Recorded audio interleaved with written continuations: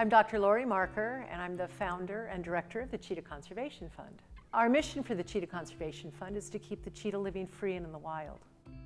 What I found in Namibia, Africa, was that people were killing cheetahs in huge numbers, 800-900 a year. And I thought, why is this happening? Do you not know that this is the fastest land animal and one of the most amazing animals on the face of the earth?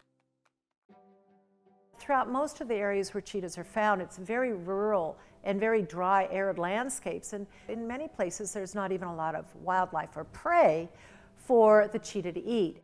We've got other aspects that are a real big problem, and that has to do with illegal wildlife trade. And today there's numbers of cheetah cubs that are being actually taken from their mothers' dens, or the mothers are killed, and they're now being trafficked illegally where people have them as pets.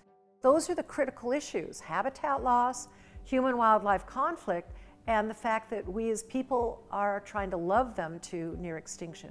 The funding from the iShade will actually go to help support our livestock guardian dog program. I think working with the communities has been a very, very important part of the work that we do, by working together with them with what their problems and their needs are to try to find solutions.